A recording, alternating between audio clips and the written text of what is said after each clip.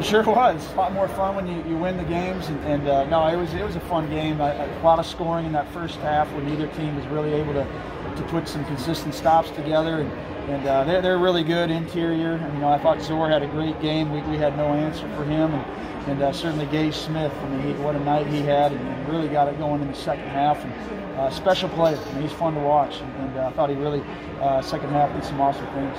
Now, a lot of times you hear that saying that out of half, the first 3 to 5 minutes are huge. How about 4 minutes, you go 5 or 6 from deep to get started? Well, I didn't know it was that good, but yeah, it definitely helps. And I think, I think once a guy plays with that kind of confidence, it starts to snowball. And certainly Justin and Carter have been doing it too all year, but to have Gage Smith do what he did tonight,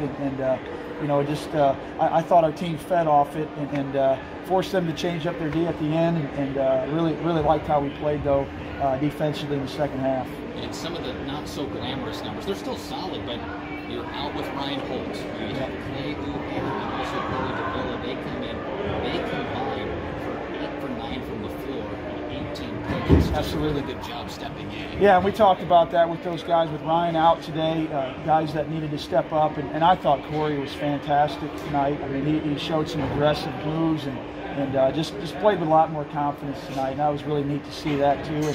And I thought A.J.